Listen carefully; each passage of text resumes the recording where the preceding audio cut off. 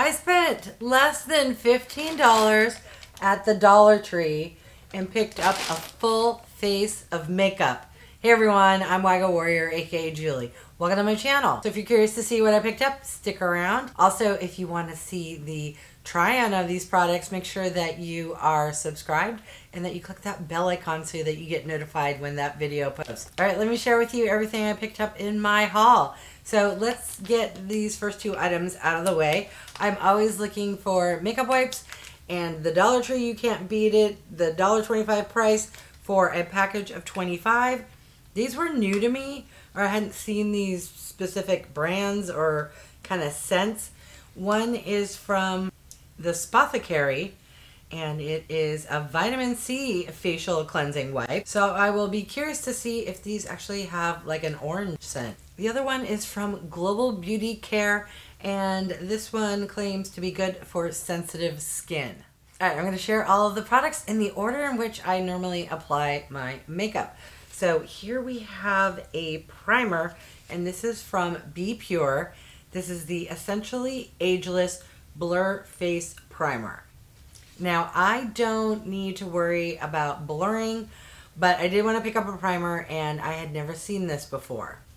All right, this next product is also from BPURE, and this is the Essentially Ageless Hydrating Serum Concealer. This is also new to me, or I haven't seen it at the Dollar Tree before, and unfortunately,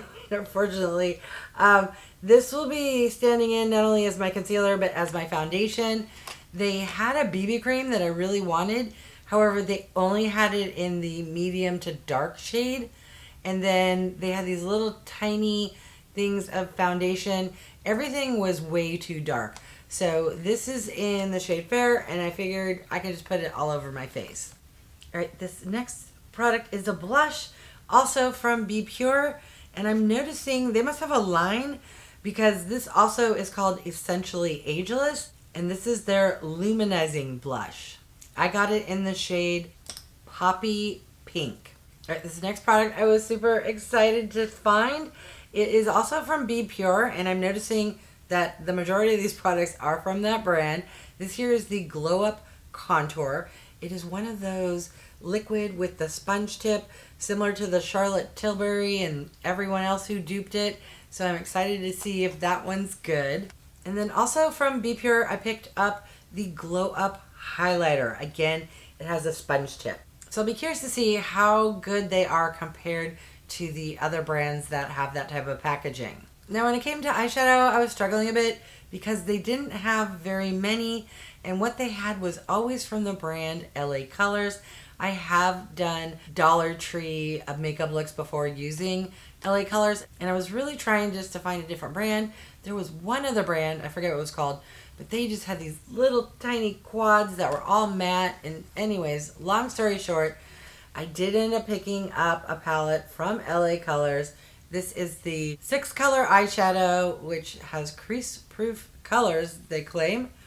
And there's only one shimmer. That was the other issue. I was trying to find a palette that had a light shimmer. This was the best I could do. All right, this next product is a gel eyeliner from a brand called IONI, and I could not find any other gel eyeliners, and I was about to give up. So luckily, my eye caught this product here. So yay, and hopefully, wouldn't that be ironic if a Dollar Tree $1.25 gel eyeliner actually stays on my top waterline? Ooh, fingers crossed that that's the case. Now, even though I have 18 million liquid eyeliners and like 4 open and going at the moment, of course, I still had to pick up one for the try-on video. And they had the type that came in a little bottle with the, you know, twist up the lid and it has like a brush tip. I don't like those. Give me a pen. So this here is from LA Colors, and it's called the Eye Marker. All right, for lips, I picked up not one, but 2, because, you know, they're only $1.25. I couldn't decide which shade, so I picked up both. These are from Beauty Institution, and they are the Bold and Bright lipsticks. I got the shades Honey Nude and Sweet Pink. I was worried, I don't know, you can never tell with the photos, I was worried this was going to be too Barbie doll neon and this was going to be too brown. So I figured, you know, I could just combine the two and make my perfect shade. Let me know if you think that this packaging is screaming like dupe of, I want to say Maybelline has some very similar packaging. And if you know me, you know I cannot just put on a lipstick. I need myself a gloss.